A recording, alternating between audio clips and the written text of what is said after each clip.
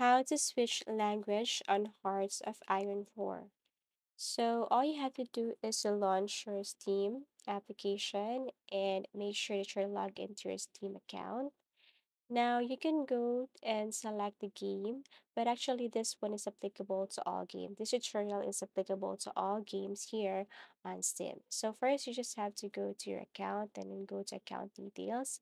And then here what you're going to do is just simply go to language preferences. And once you tap this one, you have here primary language. Okay, select that. Secondary language, you just have to select any of this here. Okay, tap that. And then for additional game content language, it is said that you have to download this language and then you can now select that language here. For example, Afrikaans, you have to download that language and then select it here.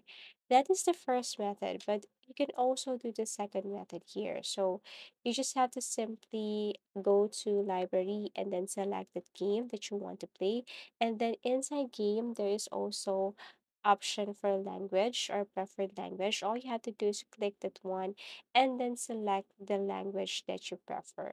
Okay, so you just have to simply switch from one language to another language on Steam, either in the home page or inside a game. As easy as that. Thank you so much for watching and see you again in our next videos.